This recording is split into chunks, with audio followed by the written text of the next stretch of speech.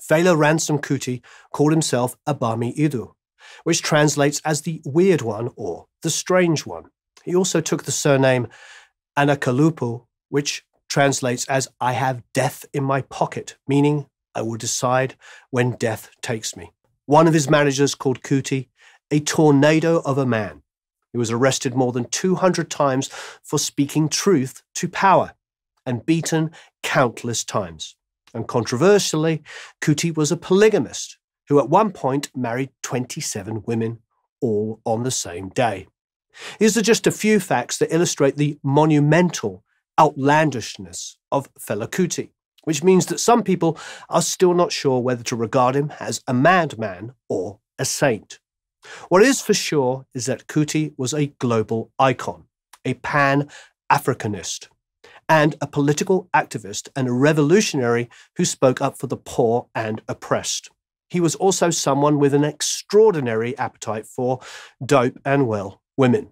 Fela Kuti was a larger-than-life figure, one of the most important and influential African musicians of the 20th century. For this reason, he is sometimes called Africa's Bob Marley. Kuti was one of the first to blend Western African music, mostly from Nigeria and neighboring countries, with Western styles like jazz, rock, funk, and also Caribbean music, in particular reggae. In doing so, he created an entirely new genre, which he called Afrobeat.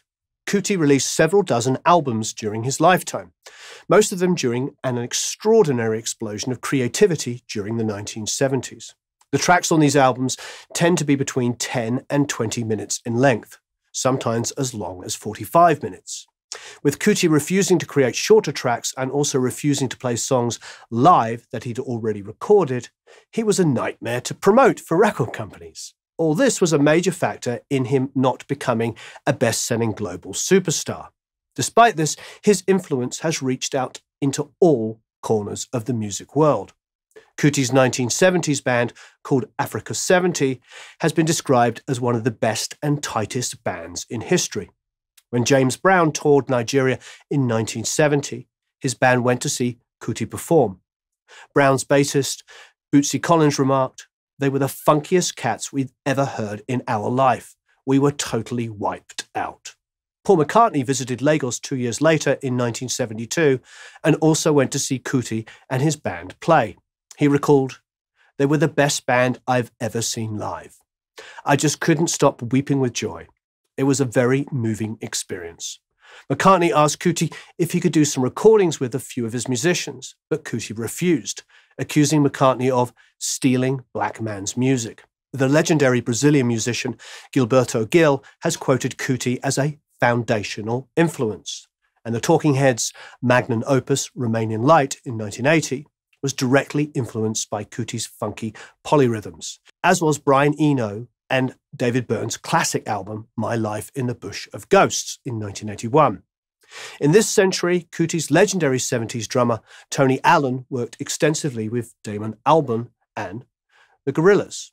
Musicians from Miles Davis to Beyoncé have name-checked Kuti as a major influence, and it will be difficult today to find a serious musician who does not owe a huge debt to Kuti, whether they are aware of it or not. In this video, we'll explore his life and music and what made him and his music so great and why he is still relevant today.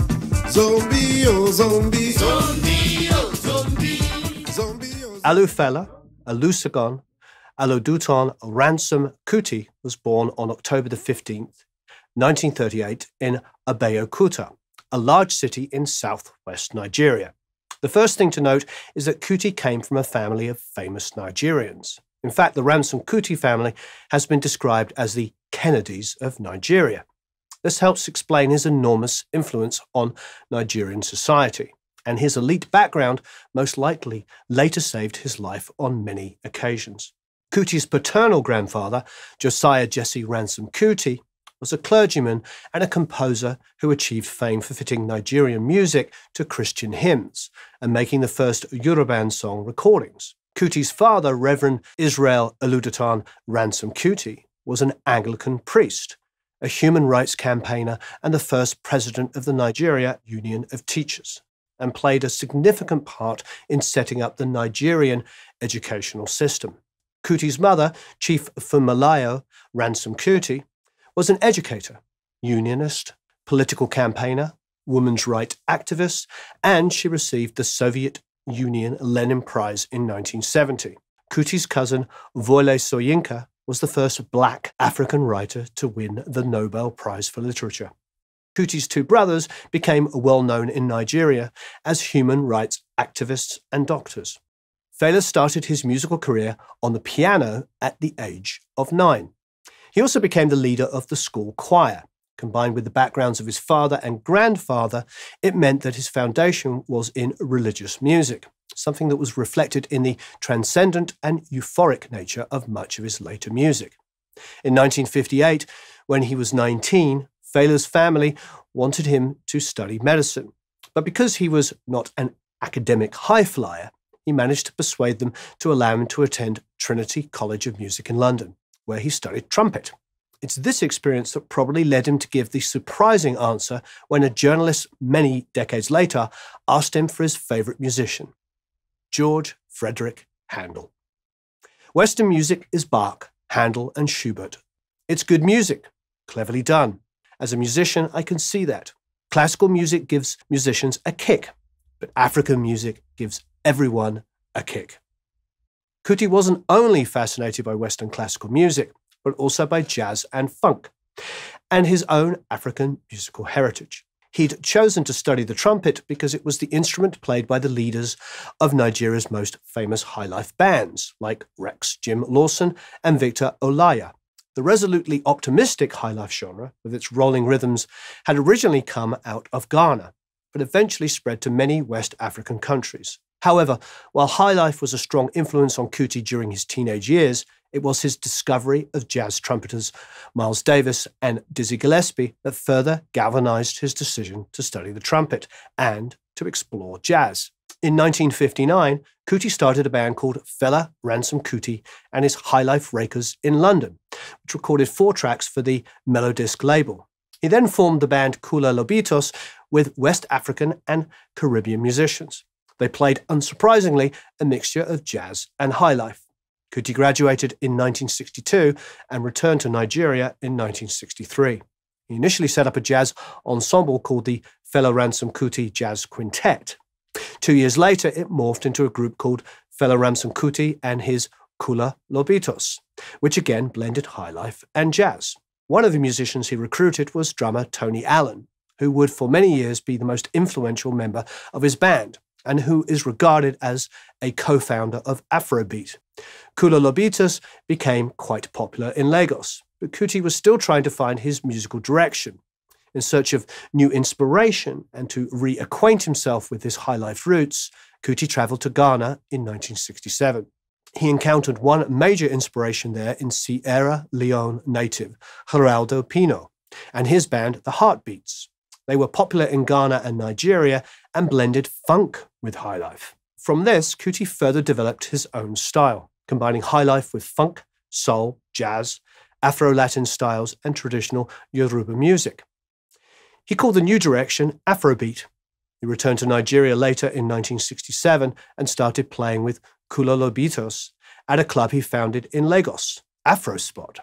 A compilation album of Kula Lobitos recordings was released in 1968. It's high life time. Come on in time.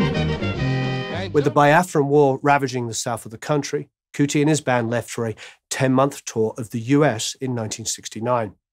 He met Black Panther and civil rights activist Sandra Smith, now Sandra Isidore.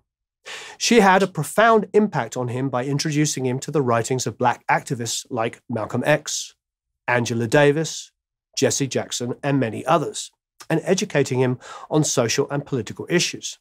This soon was reflected in his lyrics, in many of the life choices he made, and in his decision to incorporate more African elements in his music.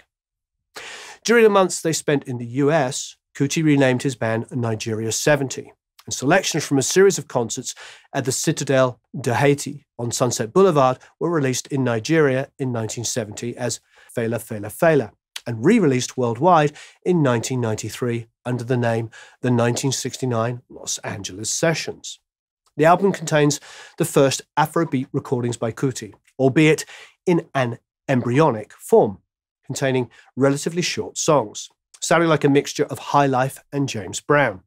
The horn arrangements are funk influenced, rather than the Latin-sounding horns in High Life, and the beat was deeper with Alan mixing High Life, jazz, and R&B in his drumming.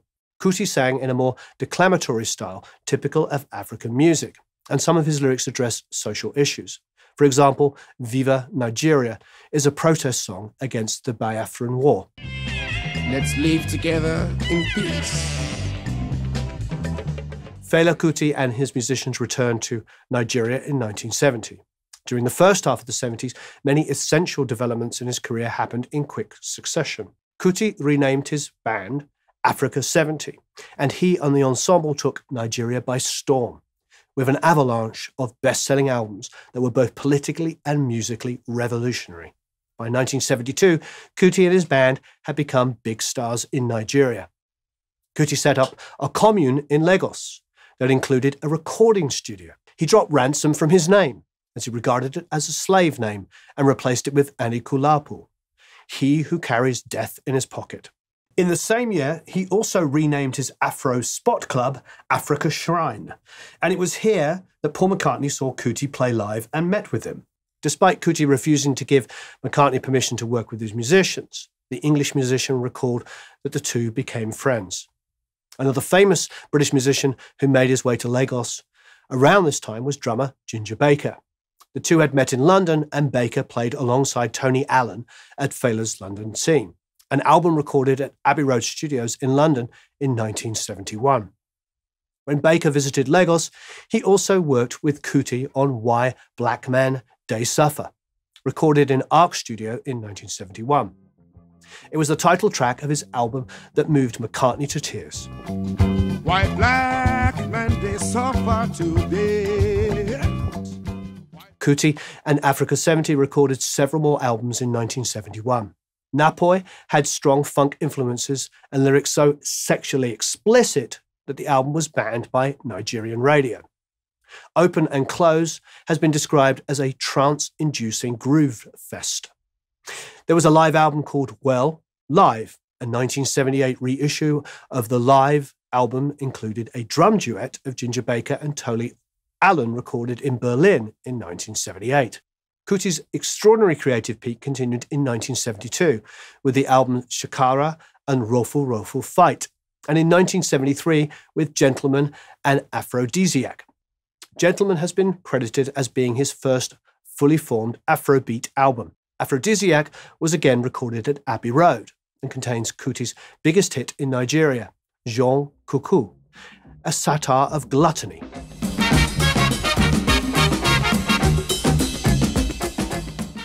Not long after its release, Brian Eno bought Aphrodisiac in a London record shop on a whim, and he had no idea who Fela Kuti was. Eno later stated that it sounded to him like music of the future and that it changed his life. He used the album to introduce countless people, including the Talking Heads, to the music of Kuti. There indeed are strong echoes of the album on Remain in Light. Almost all albums recorded by Kuti and Africa 70 from 1973 until the end of the 70s are today regarded as classics and fully released expressions of his Afrobeat direction. However, in captions written by Afrobeat historian Chris May, that are part of the album videos on the Fela Kuti YouTube channel, the opinion is expressed that the band leader's true purple patch with his most mature Afrobeat occurred from 1974 until the dramatic events of 1977, when his commune was burnt down by the Nigerian army. During these 3 years, Kuti did indeed, as the captions state, tore it up in a rush of creativity, releasing a stunning 23 albums with new material. These albums include tour de forces like Alec Bon Close and Expensive Shit, with lyrics references Kuti's wrongful imprisonment in 1974, and Confusion, Kalakuta Show, Ikoye Blindness, Unnecessary Begging, Upside Down, Yellow Fever, and Zombie. Kuti's fully realized Afrobeat was performed by a large ensemble, with the leader himself on vocals, electric piano, organ, and tenor and alto saxophone. The brass section could consist of up to 3 trumpeters and 1 or more saxophonists. There could be up to 3 guitarists, a bassist, Tony Allen on drums, up to 5 percussionists, and sometimes as many as 10 female backing vocalists. The rhythms were essentially African, with highlife and Yoruban foundations, but also with powerful funk influences, and elements of calypso, reggae, and jazz. Tony Allen was strongly influenced by jazz drummer Max Roach. The guitars and bass would play interlocking 2-bar phrases a lot of the time, creating a complicated, multi-layered mosaic of rhythms. The brass section either contributed to the rhythm or would play melodies or riffs, often in call and response with Kuti's singing, as did the backing vocalists. Vamps and melodies would often be modal. Kuti's long-form songs would often introduce the instruments one by one, after which there would be long introductory sections. Various instruments would then jam and solo, including Kuti on saxophone or a keyboard. The vocals would often not come until halfway through the track. When Kuti was once asked why he used the long form, he again referenced Western music, replying, "Bach and Beethoven did not play short."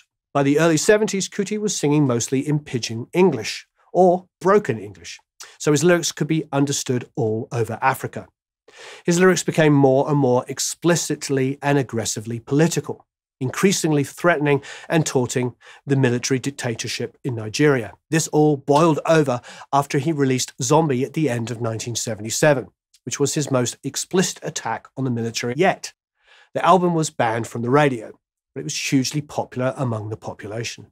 Nigeria was under military dictatorship during the 70s and 80s, and the Nigerian oil boom contributed to an explosion of widespread corruption, while most of the population remained poor. Life under the military dictatorship was extremely difficult for ordinary people, whose lives and freedoms were at the mercy of soldiers they encountered every day. Kuti was one of the few who had the standing and the courage to criticize the dictatorship, and for this reason he was very popular with the population. However, he was a thorn in the side of the authorities, and raids on his house and arrests and beatings were commonplace. On top of this, Kuti's commune became more and more difficult for the military to accept. Kuti had decided to call it Calcutta, a mockery of a prison cell called Calcutta, where he had been locked up in 1974, and declared the commune a republic, independent from the Nigerian state.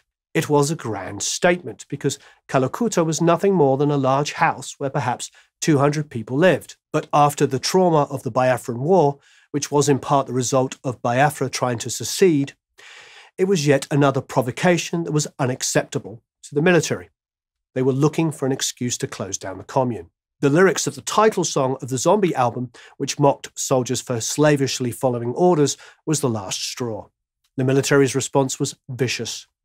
On February the 18th, 1,000 soldiers descended on Calcutta, beat and forcibly evicted everyone and set the house on fire. Kuti's club, the Shrine, was also destroyed, and he was nearly killed. The event gathered international headlines and outrage. More consequentially and painfully for Kuti than the injuries he sustained was the fact that his mother was thrown from a first-floor window. She died soon afterwards from her injuries. Kuti had become very close to his mother and had come to rely on her for many of his decisions, while her political engagement and opinions would often inspire his lyrics. Kuti was deeply distraught and perhaps also racked with guilt, as it was his provocations that had triggered the attack. One of his responses was to parade a coffin in front of the military barracks in Lagos, resulting in a severe beating of him and those who came with him. He also wrote protest songs like Coffin for Head of State and Unknown Soldier about the killing. The year after the event, Kuti married 27 women, many of them associated with his band, in a move that sat uneasily with the feminism of his mother. The excuse was that marriage protected the women from persecution, and he later divorced them. However, he did keep a harem of 12 women.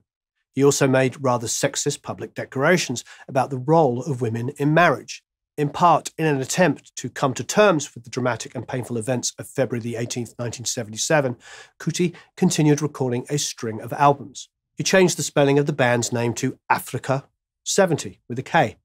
And the albums he released during this time include No Agreement, Sorrow, Tears and Blood, Shuffering and Smiling, Stalemate and Unknown Soldier.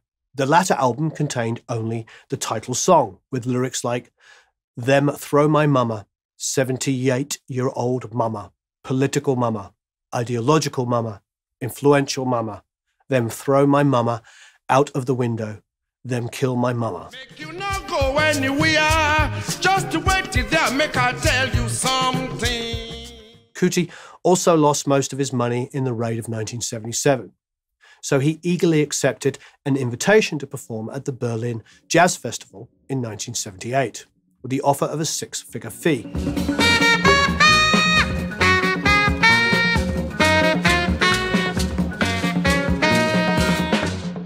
The Berlin concert, which was professionally shot on video, was a triumph, but also the end of Africa 70 and Kuti's association with Tony Allen. According to Allen, musicians had not or barely been paid for many months, and the band, technical crew, and management added up to 28 people, which made touring expensive enough. When they found out that an amazing 71 people went to Berlin, many of the musicians left after the concert. There was also rumors that Kuti wanted to use the concert fee to fund a presidential campaign he wanted to start. He did indeed form the movement of the People Party in 1979, but it was suppressed by the military. His attempt to run for president in 1983 was rejected. Still grief-stricken by the death of his mother, Kuti spent a considerable amount of time trying to contact her via spirit mediums and seances, and stepped further and further into the world of African spiritualism, which included fascination with Egyptian mysticism. Kuti formed a new band, Egypt 80, which contained many young musicians. One of the resulting albums was Original Sufferhead in 1981, which describes another savage beating by the police that he had endured. Kuti drawing parallels with the callous treatment of ordinary Nigerians, which he called sufferheads. Kuti appeared at Glastonbury in 1984, and that same year his album Army Arrangement was released, though a slightly different version was released a year later. The reason for the two releases was that Kuti did not have direct control of the first release. The album had been recorded before he was arrested in September of 1984 on trumped-up money laundering charges, and he ended up spending 20 months in prison. The debacle had been in part the result of an ill-advised association with a Ghanaian magician who called himself Professor Hindu. This was one of the results of Kuti's flirtations with African spiritualism that followed the death of his mother, and Hindu acted as a personal guru to the singer, often giving advice that made others tear out their hair. In this case, Hindu claimed to be able to make the money Kuti was carrying in his coat when he left Nigeria magically disappear the moment he went through customs. When the authorities found the money, which in fact was perfectly legal, it gave them the excuse to imprison Kuti on a spurious charge of illegally exporting foreign currency. Amnesty International took on Kuti's case and declared him a prisoner of conscience. His imprisonment became a cause célèbre around the world that put him nearly on par with Nelson Mandela in terms of recognition as an African political prisoner. While Kuti was in prison, his record company believed that the Army Arrangement recording still needed work and asked a famous American producer and bass player, Bill Laswell, to finish them. Kuti was not impressed with the Western technology Bill Laswell added to Army Arrangement, with overdubs from legendary reggae drummer Sly Dunbar and Talking Heads keyboardist Bernie Worrell. A tape of the final result was smuggled into prison, and Kuti reportedly declared that listening to them was worse than being in prison. He later explained, "It's not African music the way I hear it. I did not do music with computers and electronic gadgets because African music is natural sound." Laswell's version was released in 1984 and Kuti's original in 1985. Laswell's production has been called an act of gross cultural arrogance. But he has publicly defended his work and re-released his version of the album on Bandcamp in 2020. Kuti was released from prison in 1986, and in June he appeared at Amnesty International's A Conspiracy of Hope concert in New Jersey, along with Carlos Santana, the Neville Brothers, and Bono. More albums followed, including Teacher Don't Teach Me Nonsense in 1986, with the slick Western production by Level 42 producer Wally Badarou, which Kuti did like. Kuti and Egypt 80 performed most of 1988 at the Shrine in Lagos, and a year later went back on tour internationally, which included shows with James Brown in New York. Kuti's next album, Beast of No Nation, was released in 1989. It had anti-apartheid and anti-corruption themes. Kuti's last album of new material was Underground System, which was released in 1992. According to a former Egypt 80 musician, the music of Egypt 80 was straighter, more purposeful than the more circular and sensuous music of Africa 70. In Egypt 80, Kuti used music more as a weapon. The compositions also became more complex and more demanding to play. Kuti called it classical African music. Kuti's last releases also had a noticeably more produced and modern sound. As the 90s progressed, Kuti continued to perform, and the police continued to harass him. But he appeared increasingly in ill health, and there were rumors of him having a mystery illness. In fact, Kuti had AIDS, but refused to be tested, and he put his faith in African medicine.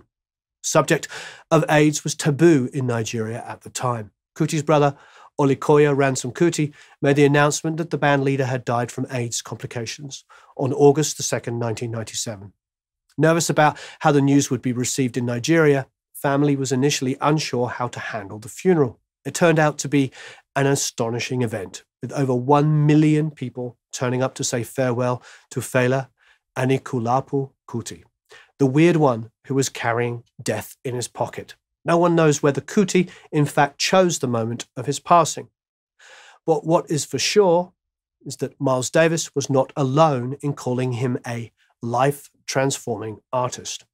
The countless Nigerians who expressed their gratitude to Kuti during the funeral clearly felt he had changed their lives for the better. The same can be said for the many millions of musicians and listeners whose lives he touched with his Afrobeat fusion of many different music styles, and the way he moved their bodies, hearts, and minds. Afrobeat has influenced countless musicians in pretty much all genres, from Branford Marsalis to Miles Davis in jazz, to Talking Heads, Paul Simon, Vampire Weekend, and Foals in rock and folk. Moreover, Kuti's sons Femi and Sean are still active Afrobeat musicians today.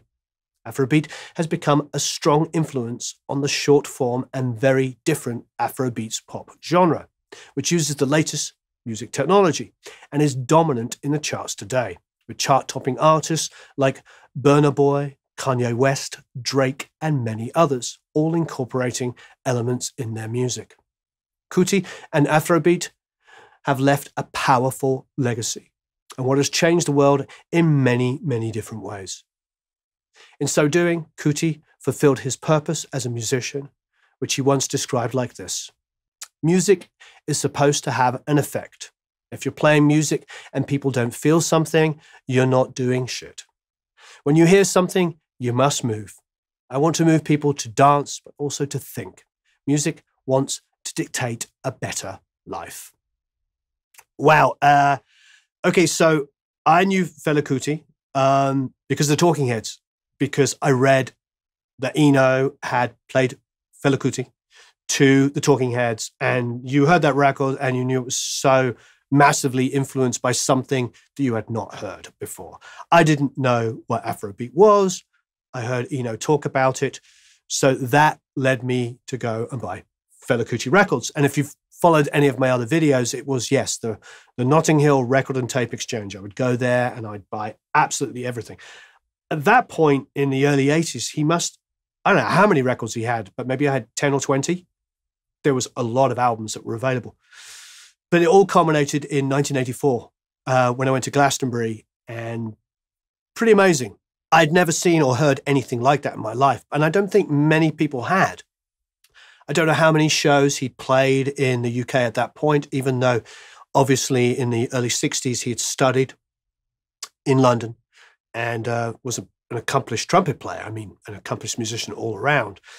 But I certainly wasn't alive then. And seeing him live was a truly spiritual experience, because what you got to see is real musicians interacting with each other in something that can't really be described in any kind of Western form whatsoever. And I mean, it was like seeing all those multiple rhythms actually work together, because you would listen to the records and you get all your friends together and you'd be like, okay, cool, you're going to play this pattern, I'm going to play that pattern. And we could never make it work. To this day, I still don't know how it works. I feel like you have to grow up in that culture to really play it properly and understand how all of these different polyrhythms really can work together. It was a beautiful experience, but most importantly, for me, the power of what he meant to so many millions of people. I read that line like 4 times, a million people going to his funeral. I just can't think of, there's not many people that have ever lived that could do that. And I think we just finish on that. I mean, it's just how important and powerful that he was a voice for his country for decades. I mean, he's over 200 recording beatings. It's ridiculous. It's insane. Music can be and has been really, really powerful and can really move people to do great things. Maybe there isn't so much of that happening anymore in the pop charts. And I know people talk about that all the time. You know, there's not as much protest going on. I don't know, maybe it'll come back, but you only have to scratch the surface to find out. And Fela Kuti is probably at the top of that pile. Don't listen to him. Go listen to Bob Marley as well. I always say that. Thanks ever so much for watching. So long, farewell, auf Wiedersehen, au revoir, adios, ciao, Christian's trying to come in, goodbye, Tootsiens, thank you, bye-bye.